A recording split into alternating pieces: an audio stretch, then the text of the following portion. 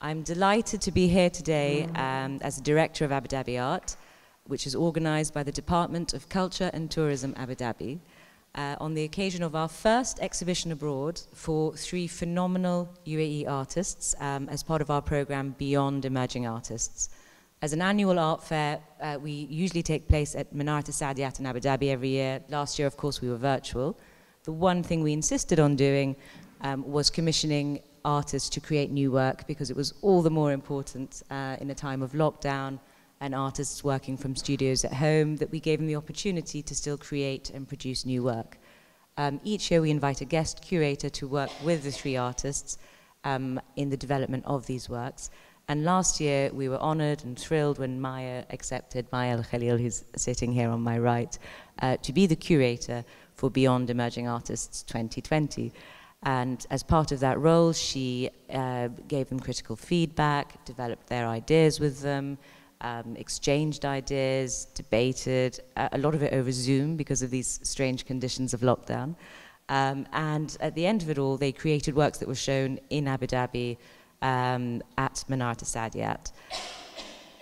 Because of the pandemic, we didn't have a fair, and they didn't have the usual number of visitors seeing the work, and that's what really gave fruit to the idea that we should take the works overseas and bring it to a wider audience, which is how we came to connect with Cromwell Place. It also so happened that 4 of our galleries that regularly do the fair were members at Cromwell Place. And so here joining us as part of this panel discussion is Tabari Artspace and Lawrie Shabibi. Both galleries are showing works by Emirati artists, Tabari Artspace, a phenomenal emerging artist, and Lawrie Shabibi, one of the pioneers of the UAE art scene. And this is a collaborative effort between us and them, and also, of course, Third Line Gallery and Isabel van der Nijnd, to allow insights into the thriving UAE contemporary art scene today through showcasing some of their works. So to begin with, I'm going to ask Maya to tell us a little bit more about the program Beyond Emerging Artists that took place last year, and the works that you'll be able to see upstairs in the Wing Gallery afterwards.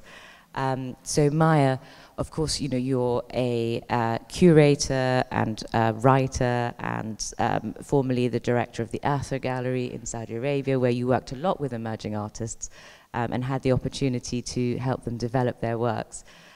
Can you tell us a little bit more about what drew you to the 3 artists that you chose to work with last year, what you especially liked about each of their works? Tell us a little bit more about the artists that were chosen for the program. Thank you, Dyala, for having me. It's really a pleasure to be here, and it's an amazing opportunity to be talking about these 3 amazing artists. Yes, it is beyond emerging artists, but actually their practice is quite more complex in being fit into whether emerging or more established artists, because some of them are younger in their practice, and others have been, there are teachers, one of them, Afra Dahri, is assistant professor at Sheikh Zayed University. Hind Mizaina, I mean, she's been a commentator of the scene. She founded, what was it called? No, not Afra. Hind. She founded, yeah, the Culturist, which is a blog, a fantastic blog, commenting on the art scene in the UAE since 2009. So, and a photographer, and recently have started working with film. And the younger one is Afra Swady, who was doing her residency at the Cultural Foundation in Abu Dhabi. So their practice is quite varied in the way they're, in the lengths they've been practicing, but also in the way they approach the topics. But what was interesting for the 3 of them is that they're talking about the past. So they're really addressing themes of memory. And for me, I found it interesting in a country that's really looking forward. It's like always this feeling of a present that is happening too fast, and for these youngsters that their generation have seen so many changes in a very short period of time, and for them as at their age to be looking at the past and really looking at concepts of memory, concept of, for Hind Mizena, concept of collective memory, and trying to maybe make sense of the events and really record it and archive it in a way. That, for me, was fascinating. Thank you. We'll come back to looking at those artists' works in more depth, but maybe I'm going to ask Lawrie next, who is, of course, the director at Tabari Artspace, but also doing a PhD at SOAS, which sounds fascinating, so I encourage you to corner her afterwards and ask her about that. And Laura, Tabari Artspace is showing Maytha Abdallah, who you know, you could also think of as emerging, although as Maya points out, those are very sort of tricky terms to work with. Maytha's work in some way reflects on childhood memories, so there's perhaps a nice link there if we think about that idea of memory. Can you tell us more about what her works explore, more about her practice? Yeah, sure. So a lot of her work is also rooted in memory, faith-based tradition and folklore as well, and theatre and performance. And this body of work is called Scars by Daylight, and it's exploring the notion of adolescence. So the works are rooted in the bathroom and the bedroom, which are very kind of intimate spaces where the idea of adolescence is most pronounced, and where you kind of reflect and you're alone with yourself. And in terms of, sorry, blank. I think it's actually quite interesting that you point out the performative element of her works, because she does do a lot of sort of performance work as well, doesn't she? Or she has props. Can you tell us more about those? Yeah, so the characters that you can see in this body of work are the pig and the rooster. So going back to faith-based tradition and memory. So the pig is the embodiment of sin, whereas the rooster is its dual opposite, and the rooster embodies purity. And you can see in the photographic works that she's created the props, the pig's head and the rooster's beak as well. Thank you very much. And then we'll touch now. Asmaa, of course, is the co-founder of Al-Shabibi, and we're delighted that you've brought, you know, really one of the sort of pioneering artists of the UAE, Mohammed Ahmed Ibrahim, here, and decided to showcase his works. I think you could say that some of his works also draw on memories of Khalifa Khan, of things of the landscape around him. Could you tell us a little bit more about that as a sort of starting point to the work? Yeah, so Mohammed was born in 1962, so he's about 59 years old, and he lives in a coastal town called Khalifa Khan, which has the sea, but also has a very rugged terrain of the Hajar Mountains. It's quite rough, I would say. I mean, it's sort of very rocky. And in the 80s, he would spend a lot of time in sort of long walks and hikes, you know, picking stones, picking things that he would find, and then using them to make art, although he didn't realize what he was doing, so he's not a trained artist. In the 80s, he hooked up with the late Hassan Sharif, and Hassan Sharif was like, "You're making conceptual art." So it kind of started from that, and him and Hassan were very close, and Hassan was a very sort of important mentor to Mohammed. And so in terms of... Yeah, so what we bought, he's a very prolific artist, and he works quite obsessively on certain series. So it could be the line, it could be certain symbols, all of which are sort of representative of things that he sees in Khalifa Khan. So we've bought a few works in paper mache, dating from 2017 to 2019, which is what we're showing here. And I was very interested by, you know, when I asked you the other day about why he started introducing color into his sculptures, and you mentioned something about the sunset. Could you maybe tell us about that? Yeah, so the thing about Mohammed is I really understood his work when I visited him in his studio, and I think it's really important that for anyone to sort of really understand what he does is to pay a visit. But it's a coastal town, and then there's a very sort of big, sort of rugged mountain, which is right behind his studio and where he lives. And throughout his childhood, these mountains would block the sunset. So he never experienced this kind of bright, you know, the oranges and the reds and the color that we see until much later in life. And for him, it was this when he first experienced it, he wanted to sort of recreate it. And it stayed in his mind's eye for many years, and then he started to introduce colored paper in his work. So you see, like at the beginning, he does a lot of more natural colors, black and white, and then he moves on to these very bright, vibrant colors. The paper mache is actually, all the papers are natural, so he's not painting any of the papers. So if you see his works, a lot of people think he's created the form and then painted the lines on top of it. But actually, they're kind of painterly sculptures. He uses the paper and then sort of adds it onto the sculptures. So the paper is the original color, if that makes any sense. Yeah, completely. So I think it's, in a way, quite interesting. I mean, I don't want to oversimplify it, but you could say that, you know, for artists that have seen rapid transformation and urbanization and sort of landscapes becoming more and more built up, you know, there's a sort of sense of wanting to protect or preserve or, you know, mine that heritage and landscape, you know, before it sort of transforms beyond recognition in a way. And I think it's quite interesting that artists are quite aware of that kind of transformation that's happening. And so, for example, if we go back to our emerging artists, we have someone like Hind Mizena, who is I mean, you could call her a sort of visual anthropologist. She kind of looks at a changing history of dance in the context of masculinity with her work, which is a video work you'll find in the second floor. I wonder, Maya, if you could tell us a bit about that.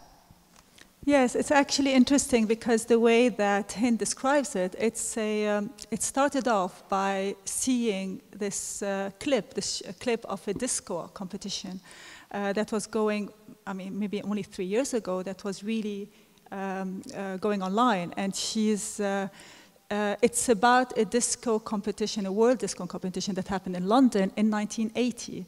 And one of the protagonists, one of the participants, was somebody from the UAE. And for her, it was striking to really try to understand what does it mean to win a competition, to represent the nation, to represent the country at a time. And if that dancer had won, how would it be seen? Is it something that you would be celebrated at the national level? How would it be understood? Disco at the time in the 80s, very different. And now, how would society look at this? So for Hind, it's really trying to tap into events and how events are recorded and how events are interpreted, but also how things could be stereotyped from the outside, but also what is done within the community to either reinforce or break these stereotypes. So it's about how things are interpreted at a collective level. I think, you know, in a way, Hind is a really interesting artist to start with in that sense that she is able to sort of take a step back from within that society, that is her, you know, it's her country, it's her community, and sort of say this is what's changed over the decades. You know, in the 1980s, disco was something that was exciting and that was explored in the context of dance. Today, maybe less so. Did you want to add something to that? Yes, no, because she reinforces the idea that there's a lot of things to be celebrated, but they are forgotten.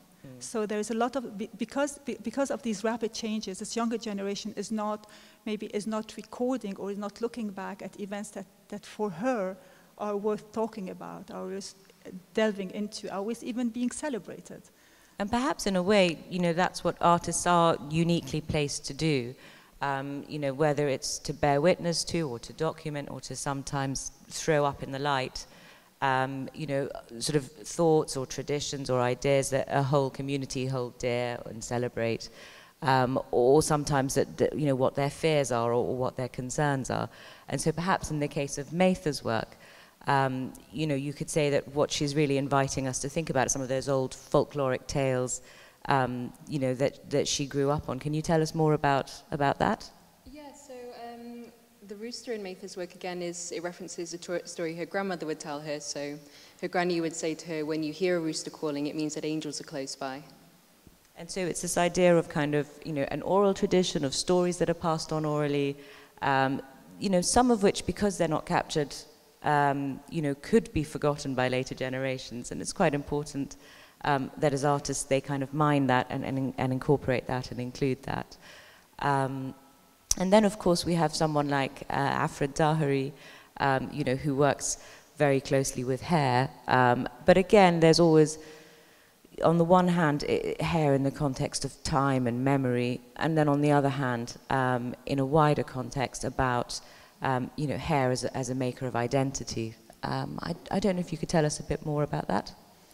Yes, Afra also, again, she goes back to her own experiences, her own stories. So Afra is an artist who's, growing up, has a very heavy hair, curly, heavy hair. And she always struggled, or her mom struggled to really tame it, to really braid it. And for her, it was a memory that growing up really registered the different phases in her life. And she talks about hair as a container of memory, but not only as a container of memory, but also as weight. I mean, there is beyond the weight as a number on a scale, there is also the weight of what it means within society. So what does it mean when she has to braid it and tie it so that when she goes out to the family, it's contained? What does it mean when you veil it? Is it an external element of the body, or is it part of the body? Is it private, or is it public?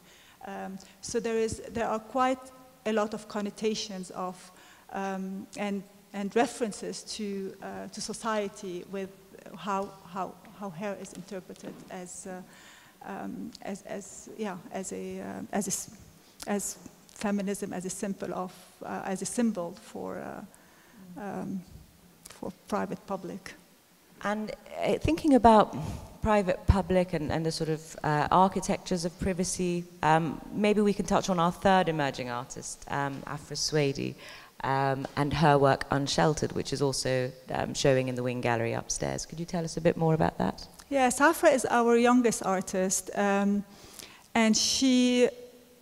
while she was doing her residency at the Cultural Foundation, she started addressing themes of abuse, of violation, and she really wanted to be vocal about it. It's like she used the fact that she's an artist to very much raise the volume on topics that are starting to be addressed within society, but not enough. And so what she did is that, listening to her community and listening to stories of abuse behind doors, so she uses element of architecture when trauma is happening behind elements of architecture. So there is a lot, these are collages, and in these collages she uses material and found objects that are usually within our private space. So these are objects that are familiar, these are objects that are supposedly comforting. They're objects that exist within our childhood, like toys, like blankets, and she cuts and burns and overlays these almost in a violent way. Even the stitching, when you look at these collages with the stitching, you feel the pain of a rough stitching. So there's a lot of pain there, there's a lot of emotion there, but there's also a lot of courage. And even the way that it is displayed, it's like you almost want to go in between the frames, the metallic frame, but you're not able really to go through, but you peek through these frames. And again, it's the concept of peeking through a private shelters that do not act as shelters anymore. And the three emerging artists, if we can call them that, you've corrected me on that, the three artists that participated in Beyond Emerging Artists, were part of a program that a few years ago was actually curated by Mohammed Ahmed Ibrahim, and he worked with three different artists, and he actually brought them here to the UK, and he wanted to go and see Stonehenge because he considered Stonehenge the first land art in the UK. And he recounted how when he was younger he was so desperate to come to the UK and to sort of see Stonehenge that he sort of joined the police force because he was told at the time that if he became a policeman, part of the training would involve a trip to the UK, and he thought, great, I'll go and see Stonehenge when I do that. And then sadly, he joined the police force and they changed the program and there was no trip to the UK. So he had to slightly sort of backpedal out of that and become a librarian as well. And he then says he sort of, you know, he started working in a library and had his studio below. And so hidden away in this amazing library was an incredible studio of his works. Of course, things have changed since then, and you know, I think artists are able to focus a lot more on being artists and not having other jobs that help them. And that's in part because of the growth of galleries, you know, in Dubai, in Abu Dhabi. But especially, you know, with Al-Shabibi, I have to say, you know, it's become a really thriving hub. So Asmaa, I'm going to ask you just to tell everyone in a wider context about that sort of UAE art scene, about your gallery that you started with Will, who's over here, of course, and you know, about how that all happened and about Al-Shabibi, because I think it'd be interesting for people to know a little bit of that history. Yeah, well, so we established Al-Shabibi in 2011. It's been 10 years. I think we were the maybe third gallery or fourth gallery to open in the warehouse district. So at the time it really was, it was warehouses. It was one of the few warehouses that were actually in a sort of lined district where you could walk sort of between the warehouses. I think the first gallery there was Ayyam, followed by Carbon 12, then Isabel, then us. So it was very grassroots. Nobody really knew where this place was. It wasn't really on Google Maps. I don't think we had Google Maps actually in 2011. Yeah. I used to get lost going there as well. You know, the whole thing was in the middle of a industrial zone. It sort of grew from that. Obviously, some of the galleries had already been running. I mean, I think Isabel had B21 for maybe 3-4 years before she relocated into that space. So very grassroots, very much, you know, galleries doing their own thing. It wasn't really a community as such. I mean, we knew each other, but the idea of a sort of, you know, Al-Shabibi Avenue that it is today didn't really exist. And then sort of within a few years, you know, Al-Shabibi, his sort of management agent, let's call them, came around and were like, you know, we've noticed there are all these galleries here. And, you know, is there anything that you need? Like, what's lacking? And we all were like, can we just have a coffee shop? You know, somewhere to go and get lunch and coffee. And then suddenly it sort of was like, no, they're going to go and really focus on this as a cultural district. So then they made plans to extend the space. So we have the old section, which is where we're in. And now we have a newer section which has incorporated more of the design, more restaurants, more exhibition spaces. And then over time, I think Al-Shabibi created a foundation and basically do their own programming as well. So there's a space called Concrete, which is an exhibition space. They've shown a couple of museum-type shows there. And so they run their own programming. We have our own sort of gallery openings. And it's a bit more coordinated. I mean, when we did our openings the first couple of years, I'd walk over to Isabel and I'd be like, you know, are you opening something in March? Or, well, March would be, but let's say January. What dates? Let's open together. So we would start opening together and then others would sort of join in. It took a while before there was a sort of a coordinating sort of role where, you know, now we get an email and it's like, when are your openings? When shall we open? When shall we do an art night? It's a lot more coordinated. Before it was very rudimentary. And yeah, that's how it was really. But it's interesting you sort of say there wasn't so much of a community, but it feels like a lot of the people working hard at the time, you know, are still working hard today. Yeah. And you know, I think, you know, Will would say you were the first to open Christie's. No, when you first came out, you actually opened the Christie's in Dubai, and you were, of course, the director of Art Dubai for the first year. So, you know, you were all doing different things that fed into each other. Yeah, and it yeah, totally. I meant community in the sense that the Al-Shabibi community with a capital C that we hear of today. But we were, you know, we were friends, we hung out, we knew each other, but it wasn't like we were all coordinating with each other. We would, initially, the first year, every you know, every week there'd be an opening, and then our clients were like, why don't you just open together so we can come on one night, rather than I came last week, now I've got to come the next week, you know. So we were like, yeah, actually we should coordinate and just have, you know. So we started off basically coordinating the lanes. So our lane we would open together, the lane behind us, you know, they would open in their own time. So it was, yeah, it wasn't as coordinated as today. It's a much more, you know, it's a slicker operation. And I think what struck me, you know, with the exhibition in the Wing Gallery and then with Tabari Artspace is, you know, we're showing Afra Dahiri's work, and she founded a space in Abu Dhabi, Bait 15, which is an artist-run space where her and 2 other artists, they sort of rented out an old house that used to actually belong to another artist, and use it as a space to create work. And Afra shares the studio Bait 15 with Maytha Abdullah, and the work that we're showing, an enormous monumental rope piece, was actually installed in her studio space, together with some of the works that you'll find in Tabari Artspace now, if you were to go upstairs. And then, of course, you know, as I mentioned earlier, Mohammed Ahmed Ibrahim, you know, mentored some of these younger artists and encourages them and speaks with them. Welcome, welcome. And so I wonder, Maya, because I know that you and actually Roxanne, who's just walked in, are together working on Expo 2020 on a wonderful pavilion that looks at the history of the sort of UAE art scene and the community around it. I wonder whether, Maya, you could tell us a bit more about that sort of art community in terms of the artists that work together. Yes, I mean, Bait 15 is quite interesting because there's so much happening in the UAE. I mean, from institutions and from museums, universities, the individual programs. But Bait 15 is a studio space and an exhibition space, and it's a group of artists who came together.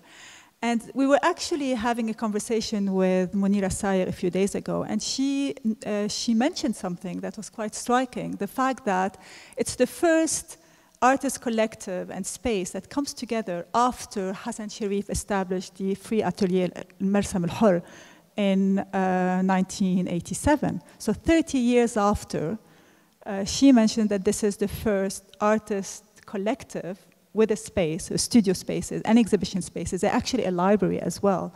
And that comes together almost 3 years ago or 4 years ago. So, and for instance, yes, we're showing Afra, but we're also showing, we said, Afra Swaidi. And Afra Swaidi was a student of Afra Dahiri. So there is this mixing of these communities coming together and producing together and discussing things together. And now Bait 15 is welcoming also a 4th artist. Is it Zuhur Sayer? Yes, which is fantastic because there is this alternative to the institution's initiatives that is taking place now, where artists are getting together and coming up with different formats. For producing art and for interacting. I wonder if, Asmaa, you'd be able to tell us a bit more about Mohammed Ahmed Ibrahim and Hassan Sharif, you know, and what was happening 30 years ago. I think they formed, well, they're now referred to as the 5. So it was Hassan Sharif, Mohammed Kadhim, Hussein Sharif and Ahmed Abdullah Saadi. And I think they were pretty much working sort of, they were loners in many ways, and they sort of came together. They were involved with the Emirates Society, and then I know they did a show in 1995, I think it was called, it's Emirates Arts, or it was in the Sittard. The 5, I think. The 5, yeah, that's probably where the name came from. And they each showed, you know, it was a group show of the 5 artists. So they were working, but they weren't collaborating, and everyone had their own sort of voice. They weren't a collaboration or a collective. And yeah, I think Hassan was really Muhammad's brother. In many ways, they were very, very close. And in fact, there's a whole series of works that Muhammad has called The Sitting Man. And that is actually a photo of Hassan Sharif that he sort of took by accident, and it sort of had, you know, didn't have his whole figure, but he was sitting in that way. And Muhammad has been repeating that painting for quite some time, quite obsessively. And it's actually Hassan Sharif. And then I think the last painting he did was once Hassan had passed away. So he sort of closed that series. So Sitting Man is quite an important series, and it's a portrait of an artist, his mentor. So yeah, they had quite a close relationship. Did you want to add something to that? No. Oh, sorry. I thought you moved your. But then I said I'll leave it for later. Okay, you can ask me privately.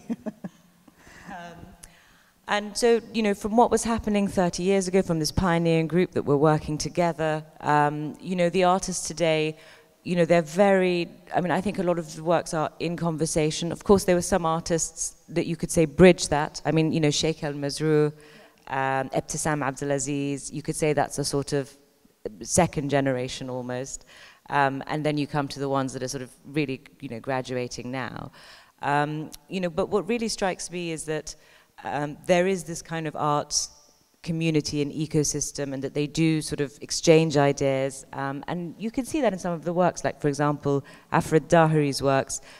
You know, the fact that she uses rope does also recall Hassan Sharif and some of his works. And I think that's, you know, that's not an accident in a way, that they're working with materials, you know, that somehow speak out to them in that kind of context and landscape. Would you agree with that? Yes, absolutely. No, it's definitely not an accident. I mean, there is one installation by Hassan Sharif that was shown but we cannot see them, at the NYU Abu Dhabi Gallery.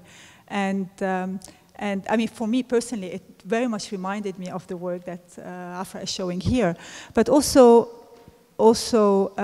there is a turning point in the development of the scene in the UAE. There is, before, when there was this interaction between artists and the influence of Hassan Sharif, without a doubt, because he has a very strong influence on a number of artists. He's described by artists as so generous. He would bring these books and translate them, and from the States, from the UK, from the States, all of these art critique works and conceptual texts, and he will translate them.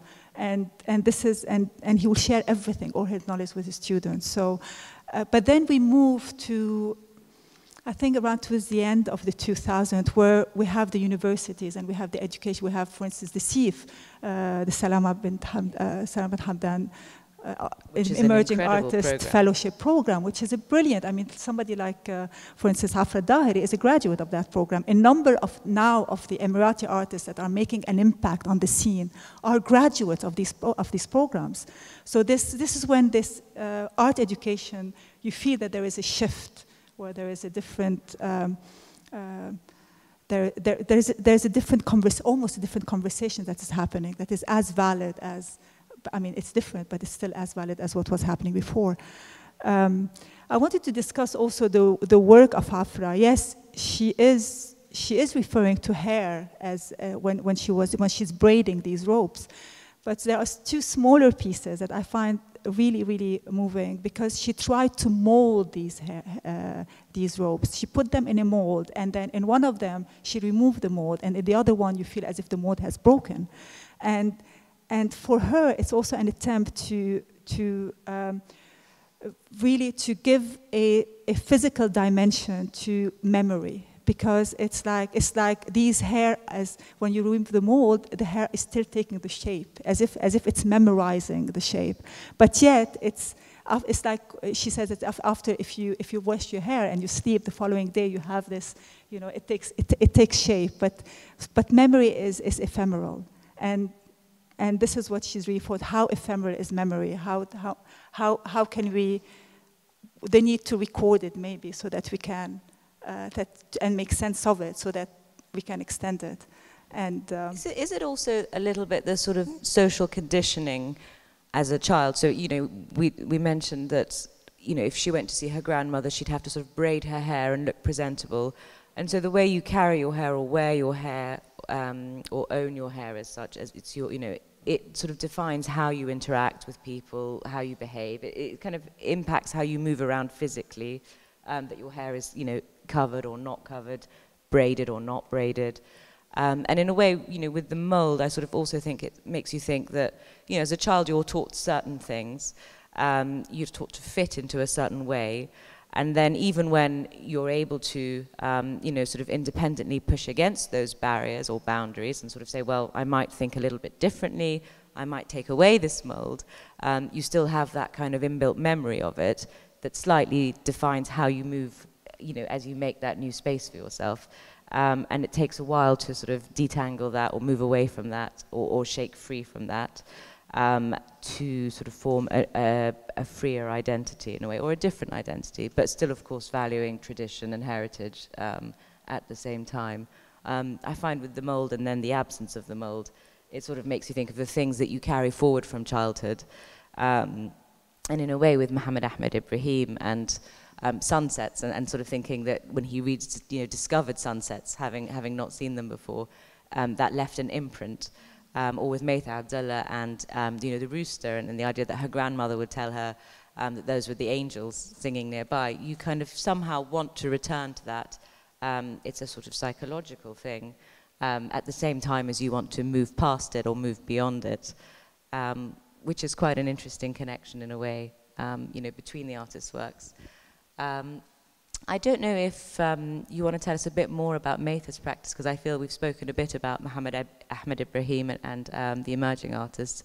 I mean, Maytha, of course, does performance work. She actually did an amazing piece for Abu Dhabi Art last year for our, Rose Lejeune curated our performance program, and she did a video work that was shown sort of online, which was, she found a space in the desert.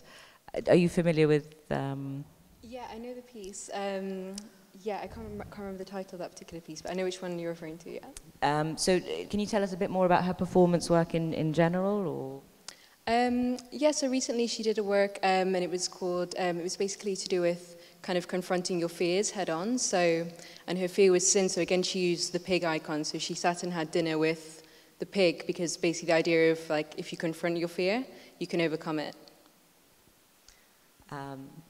That's amazing. I didn't know about that performance. Yeah, I love that. So it's a kind of a performing of identity that kind of comes out in her work. And, you know, I think also the hairpiece, which is rope, in fact, is a sort of a performance in a space. Would you agree? Yes, it's definitely a performance. And Hind, it is a performance.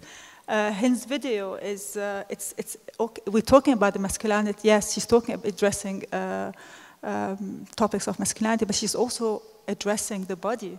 She's addressing movements. She's giving, when does the body become a frontier between the public and the private? It's a performance of masculinity. Yes, it is a performance. And also, what's interesting about this work is that, and we discussed it, when she presented it as an unfinished work, as a work in process. And she made visible how she was researching this topic. So the starting point was this disco competition, but then when you look at the video, she's superposing other performances. She's superposing also how she is looking at the internet and she's carrying out her search. And she was supposed to build on this video, but she didn't do it during the exhibition in Abu Dhabi. But what I learned from her is that she went through several exercises where she was in a group with Lawrence Abu Hamdan, where she has to sit 20 minutes and hear everybody really constructively critique the work. And this is what's happening more and more extensively in these group in the UAE, that you have now these communities and artistic collectives that are getting together and they are critiquing each other. And this is extremely important at this stage. And again, before we sort of move on from performance, I suppose with Muhammad Ahmed Ibrahim, there's this sort of repetitive visual utterance with the lines, which is performative in a way. I mean, he certainly, I've seen him create some of his sort of, public outdoor installations. And there's a lot that happens that's sort of subliminal or subconscious. He just creates these lines, these signs. Can you tell us more about his signs that he creates? So he has these symbols. It's hard to describe them. They look like rock drawings of humans. He's been repeating those, I think, for the last, I don't know, maybe 10 years or so. So sometimes they'll be very small and repeated on paper or canvas. And sometimes it can be a large piece with lots of little small works, or now he's gone into making a painting with just one large symbol. But that symbol is always there. It's just very obsessive. And then he's sort of also moved on to sculptures of that symbol as well, from paper mache or sort of other medium. So it's quite a big part of his practice, but it also goes back to the land. You know, these are the kind of primordial drawings that you would find in caves, and you find them even on rocks that have been there for many thousands of years, or have it. I'm not sure actually quite how old they are, but they're very, his work is very rudimentary. He's working with paper mache, paper, cardboard, string, rock. So it's kind of the opposite of the development that's happening in the country. You know, he's keeping it on a very basic medium, basically, I would say. So it's very tactile, and it's all made by him with his hands. He works alone in the studio, but he's very prolific. He spends all day making art, really.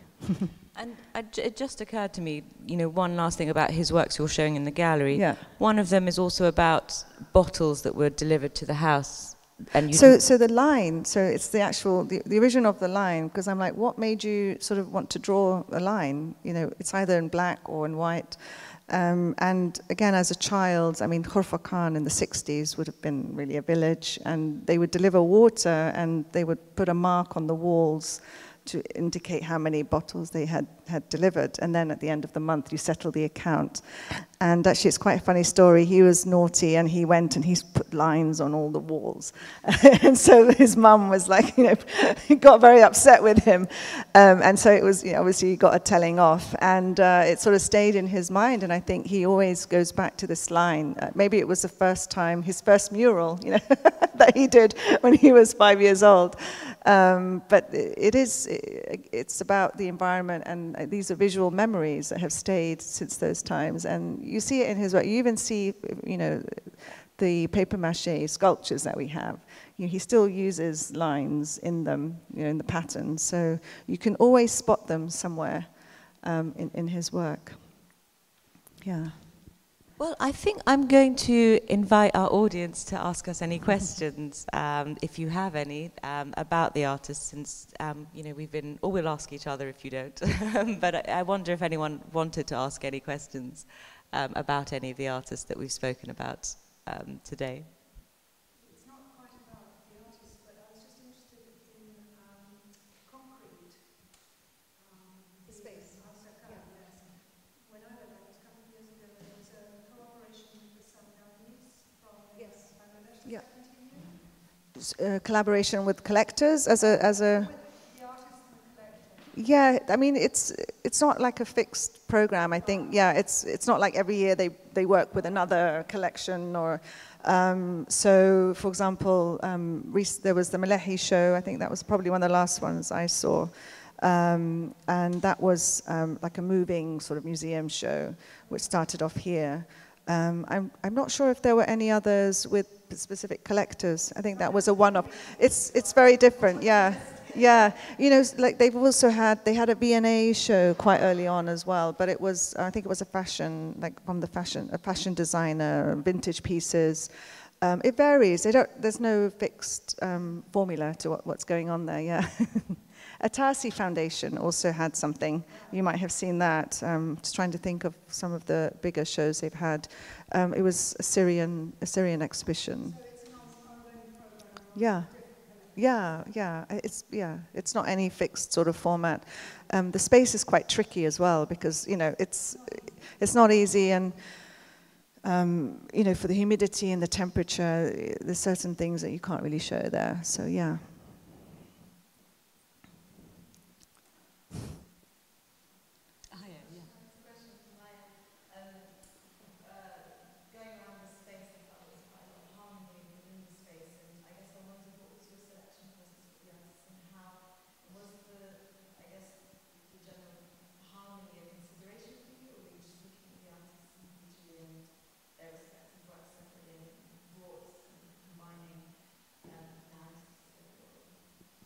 No, it wasn't intentional. It's because we started, I didn't know what they were going to present. So it was work that we started working on while we were when we were going through the building to the exhibition.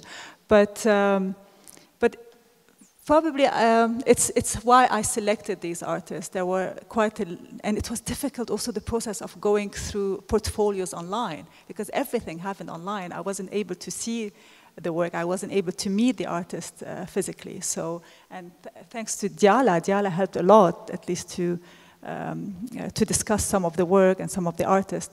So, the reason why I think I was drawn to these three women artists in particular, and it wasn't even intentional to be only women artists, but it's just probably it's because.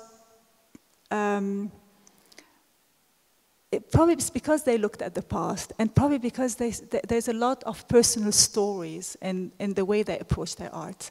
And there's a lot of experimentation in the way. Afra Dahri was working extensively with material. Hind, it was this way of looking at her environment, telling the stories of Dubai. She's from Dubai. And very much as an observer, more than as an artist. I mean, her art reflects her observations, her comments. So I think there was this personal element in their work that really drew me to them. And then after, it just happened that they developed their work and there was links that you could build to put together the exhibition.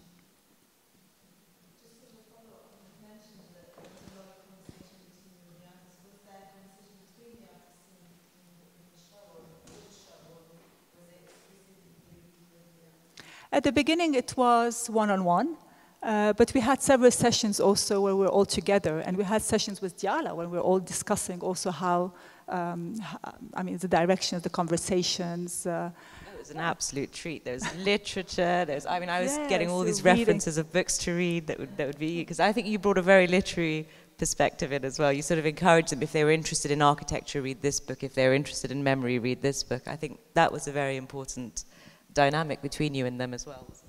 Yes, I mean it's always fascinating to work with artists, whether emerging or more established. I guess the curator learns as much as the artists benefit from this exchange. Yes, please. Hello.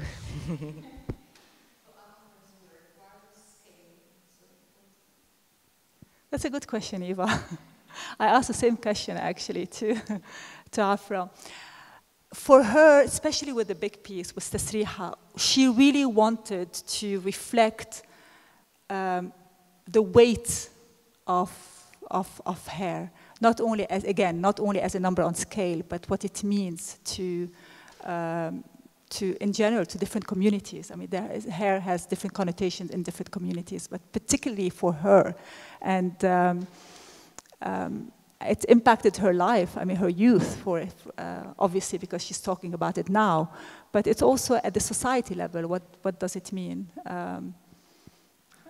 Yes, I think it's heavy in meaning. And she wanted that feel.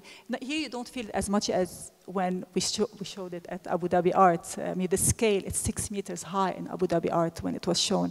But she wanted that feel of when you go and you are overwhelmed. So it's like it's in there and you need to address it. I think that's actually an interesting difference, is the final work realized for Abu Dhabi Art was 6 meters tall, and the work we're showing here is about 3 meters tall. It's a sort of study or preparatory, I mean, almost a preparatory work for the final work. And yet, you know, this work is shown in quite a domestic setting because our gallery space looks like a sort of home, it looks like a room in an English home. And then the hair becomes monumental within that space. It's huge compared to the proportions of the ceilings and so on. And that actually works really well here because, you know, she mentioned that, you know, during lockdown she was conducting a lot of her meetings by Zoom. And, you know, of course she was in her home space, you know, an intimate space at home, but she'd have to cover her hair for some of the meetings, you know, to sort of be proper. To be correct, to not sort of be showing too much hair in some of these meetings. But it was a strange contradiction because she was at home where she, in theory, wouldn't have to, and yet she was doing this. And so that, I think that's kind of highlighted by this enormous monumental work here within a domestic space. You get that feeling of that kind of importance of hair in that context. Actually, she's also very playful because one of the pieces, she didn't show it, she didn't show it in her solo at the Green Art Gallery. One of her pieces was her veil, and she actually printed on the veil a photo of her hair. So when she puts the veil, you feel as if the hair is showing.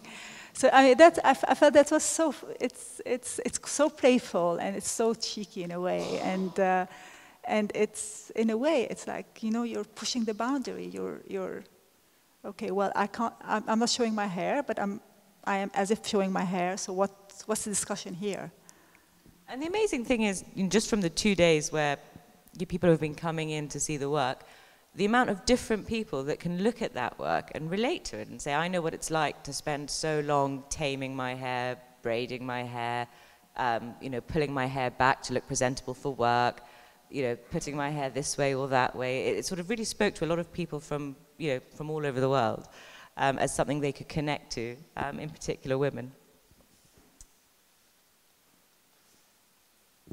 I don't know if anyone else has any other questions they wanted to ask. Oh, go on, Melissa, you've got to have one.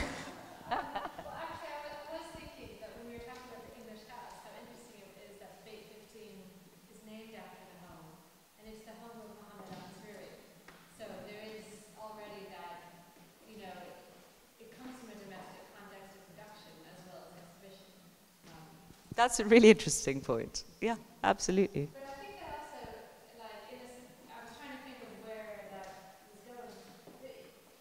In some ways, it just speaks to the lack of infrastructure in Abu Dhabi that they're still repurposing homes in a sense because even though so much is being built and there's so many resources, some of the best spaces are these kind of, you know, young artist tactics of finding a space and showing it no matter what it's going to be.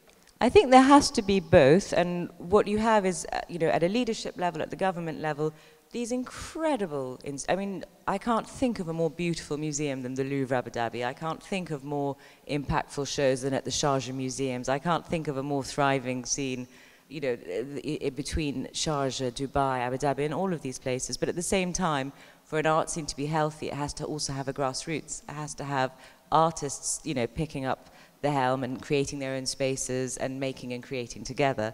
And that's where something like Bait 15 is so important, is it's also happening from the ground up, not just sort of top down, because it has to be hand in hand. And I think they showed in their first exhibition, they showed some of those Muhammad Ahmed even in standing and sitting down. Yes, please.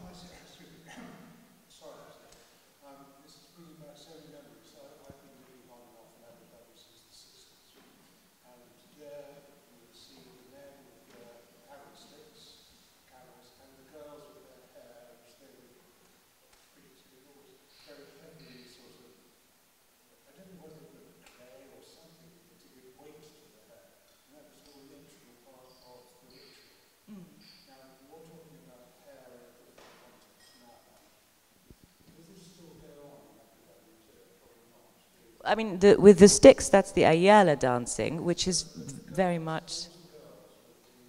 Yes, with yes, I mean that absolutely. That is it's you know, that is a part of it's a sort of heritage. It's a cultural form. It's a cultural language, which is incredibly beautiful and which absolutely still exists. And I think, you know, the UAE is very careful to protect and preserve its culture, as much as kind of adapting to a transforming urban landscape. And so those things are recorded and cared for. And certainly the Department of Culture and Tourism, you know, which is where I work. There's a whole department that looks after heritage and makes sure these things are recorded and transcribed and noted and carried forward. And there's still Ayala dances that, you know, you'd be welcome to come and see next time you come back. Okay, wonderful. I think we're going to end there, and I'm going to say thank you so much for staying with us and listening, and I hope you enjoy the exhibition. We'll all be in our gallery spaces up on the second floor, so you're welcome to come and explore the actual exhibitions, and I think that's the pleasure of being, you know, coming through this pandemic, as you can see work firsthand again. So we encourage you all to come and see the works firsthand. Thank you for joining us. Thank you, Dyala. Thanks. And thank you to our panelists.